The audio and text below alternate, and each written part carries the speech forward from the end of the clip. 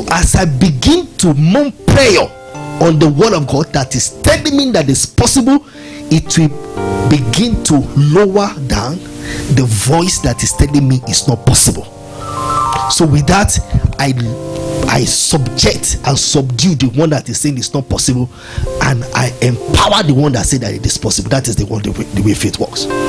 So what happens is this: thought comes, enter your head, but when it enters your head, you don't allow it to enter your heart, because you cause the myriads of the word of God that you have put into your mind over the years to spring up to say no. So it's just like the antibodies that you have in your body.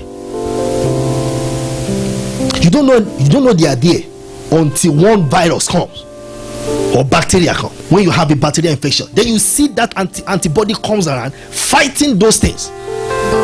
Am I communicating with you? I mean, just take me the way I am, but I hope it makes sense to us. So the same thing is applicable. The myriads of the word of God that you are, like for instance, now some of you have been coming to meetings like this. I've been teaching you about faith. Those words, it's as if you've forgotten or they are not there. But what will happen is that when any circumstance comes like this, those words will rise up in your spirit man.